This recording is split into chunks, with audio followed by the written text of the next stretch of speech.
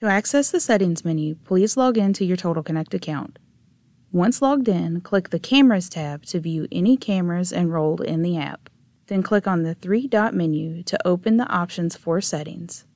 Finally, select Settings to enter the Settings menu. The main menu allows you to modify different settings for the VX3. Select any option listed here to adjust those settings. Let's look at detection areas. Detection areas are specific areas you can enable for object detection. The VX3 offers the option to enable 4 distinct areas for detection.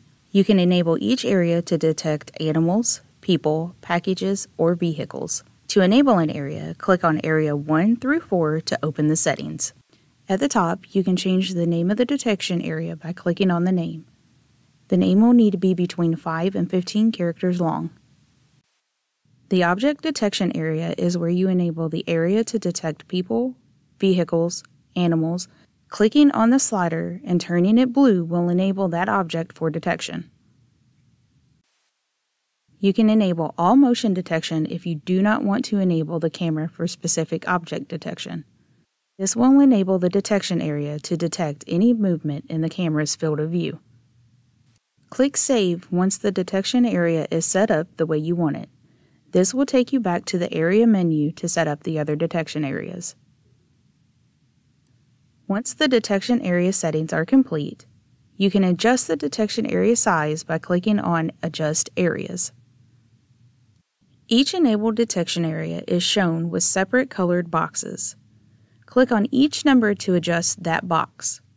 Adjusting these boxes allows you to determine where the detection zone will be for that specific object. Click Save once the detection area is set up the way you want. This will take you back to the area menu. Along with the detection areas, you can also set the camera for sound detection. When sound detection is enabled, the camera will record clips when it picks up sounds such as car horns, sirens, and even someone speaking. You can adjust the sensitivity to low, medium, or high.